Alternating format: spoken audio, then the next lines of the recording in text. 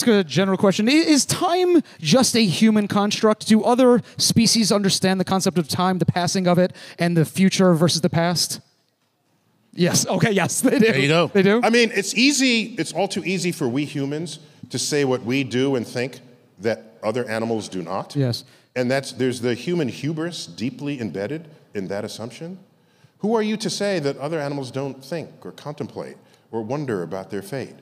And maybe we are pitied by eagles because our vision sucks compared to that of eagles. And they look at those poor humans, they can't even fly. Yeah. Oh, I wonder if they dream about, oh, those poor things. Do you know how much pity we might be garnering in the minds and bodies of other animals? Most animals look down on me, yes. And I got another one. And here's another one, right? We can talk about and praise certain primates, other primates who maybe mimic sign language, okay?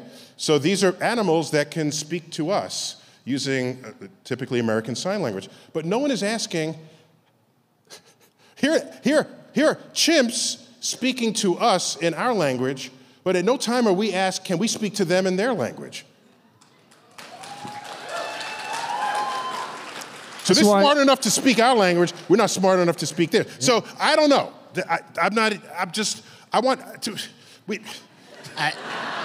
All I know is what you said is beautiful and eloquent, but I doubt if there's a horse somewhere going, I wonder about the fabric of time. Yeah, goldfish are not thinking about time. They're just doing circles in the bowl. They can't remember their ass from their elbow. They haven't even keep telling you